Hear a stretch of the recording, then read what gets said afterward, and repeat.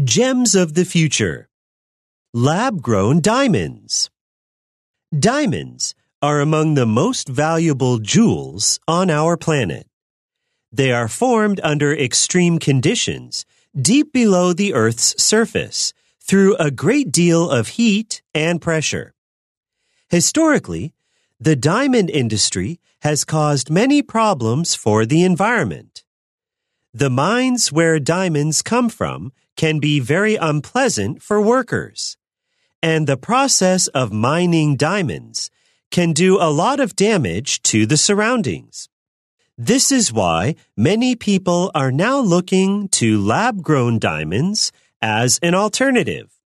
The first lab-grown diamond was produced in 1954, and the technology has been greatly improved since then.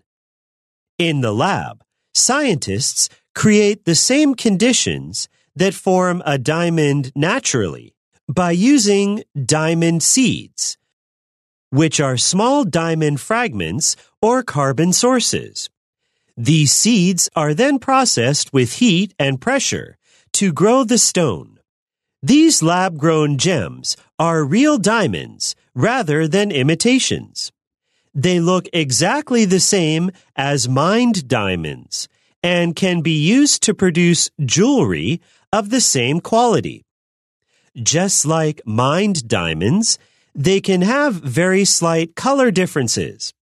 Only with very specialized tools can one detect the difference between a mined diamond and a lab-grown diamond.